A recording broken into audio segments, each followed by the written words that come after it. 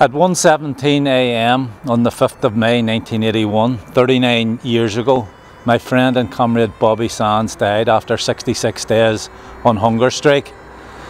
I actually didn't hear about Bobby's death until later that morning, sometime around 10:30 or 11 a.m.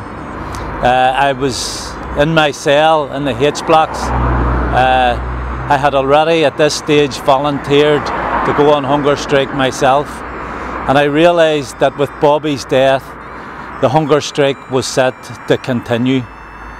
Bobby was a young man when he died. He was only 27 years of age. He was the father of a young son.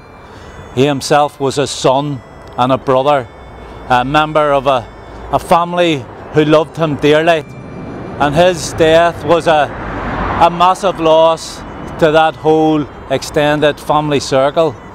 And Bobby's death was also a massive loss to us, his friends and comrades in the H blocks and the wider Republican movement. Maggie Thatcher had said the prisoners did not have any support, that the IRA did not have any support. Yet in one of the most significant events that took place during those momentous months of the hunger strikes in 1981, when Bobby was elected as the MP for Fermanagh and South Tyrone, Thatcher's argument was blown completely out of the water when the people of Fermanagh, South Tyrone came out in their thousands and elected Bobby as an MP to Westminster.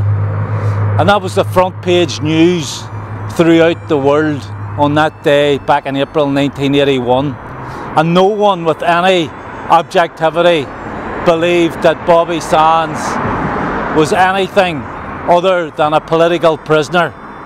And it's a measure of the man that Bobby was, that when the second hunger strike was planned, he decided that he would lead it out on his own, so that if anyone had to die, it would be him. And he made that massive sacrifice, not just for us, his comrades in the prisons, but for everyone on this island who believed in freedom and justice, that he believed his actions would advance our struggle for freedom and for unity on this island. And Bobby's legacy lives on today. Many people have been inspired by his struggle and his death on hunger strike in the H blocks. Since my own release from prison, I've visited many countries, including places like South Africa, Palestine, the Basque country, where there's still ongoing struggles for freedom and independence. And on every occasion I've visited those countries, people have spoken about Bobby Sands and about the hunger strike. And he has become, like Che Guevara, an icon for freedom-loving people everywhere, people who are engaged in struggle and who are suffering under the yoke of oppression. And that's the impact that Bobby Sands has had even since his death 39 years ago. And I know many young people here in Ireland have been inspired by Bobby and by his sacrifice. And you know, Bobby, like most of us, was a multi-dimensional character. He, of course, was a family man. He was also a poet and a writer. He was a lover of the Irish language, a fluent Gaeilgeoir himself, and many of his writings were actually in Irish. As I sat in my cell in the H blocks that morning when I heard of Bobby's death, and reflecting on the future, and that I probably would end up on hunger strike myself. And of course, I did later on replace Kieran Doherty on the hunger strike in August 1981 and remained on it for 55 days until the hunger strike ended on the 3rd of October. As luck would have it, I survived. However, it was quite a demoralising period for all the prisoners in the H blocks at that time. We had lost 10 of our best comrades, 10 of our leaders, and we hadn't achieved all we had hoped at that time.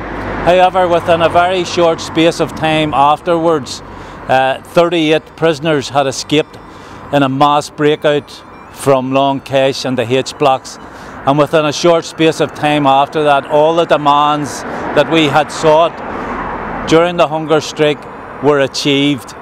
And of course, it wasn't just within the prisons that the success continued. On the outside, republicanism has gone from strength to strength. There are more people in Ireland today who support the ideal of a united, independent Ireland than ever before. There are more people involved in the Republican struggle than ever before, and credit for much of that must go to Bobby Sands and his comrades, who stood up against the British in 1981 and refused to bend the knee. And likewise, we as Republicans have to continue to finish the job that they began, and we also must face up to the responsibilities and the work that needs to be done. Let's be inspired by people like Bobby Sands and his comrades who died on hunger strike in 1981. Ní animid Jermid go deo ar Bobby agus na forella fuair bás ar stalcogris níide ag actó a hain, fuair siad bás ar son Saoirse agus ar son Muintir na Haran.